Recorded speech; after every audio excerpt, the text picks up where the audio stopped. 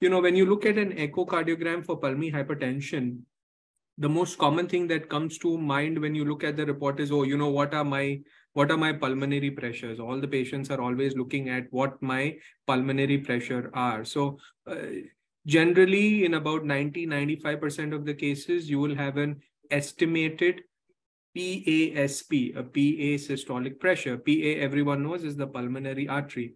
So, and then there would be a number, 40, 80, 100, whatever it is. So that number is, the most easily accessible. I think if you look at most of the echo reports in the community, you should at least have that reported on you.